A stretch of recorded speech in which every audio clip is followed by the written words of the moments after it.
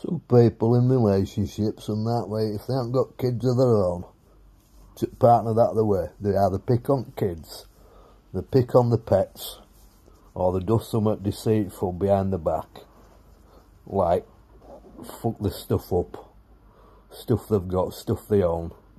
You know what I mean? It's all this shit when you get into a relationship and you haven't got kids to them, but they've got kids to previous, or they've got pets and stuff like that, or you know, you have an argument and you carry on, and then they end up fucking your stuff up, or you end up fucking their stuff up and that. You know what I mean? Just to get you, just to get your frustration out of the way, like. So, do you ever come across out like that? Because I know I have. I know I have. You know what I mean? So, that's life for you now, innit? It's shit, innit? And that's why people are so cautious about having relationships and that. People jump in, don't they? And they don't know shit about one another. And they get together, they're all nice as pie, they get their feet under the table and that. But, yeah.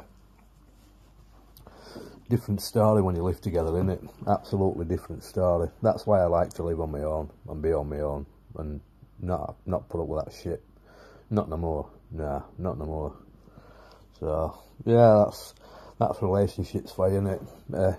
You do stuff, wait till they go to bed. Wait till they go to bed. Make out you're watching something, then you don't. So you end up going on bloody dating sites and messaging women and stuff like that behind the partner's back, or vice versa, and doing shit, yeah? It's mad, absolutely mad what people do. So, yeah, it all boils down to trust. It does, it all boils down to trust. And if you haven't got trust and loyalty and respect, then there's no point.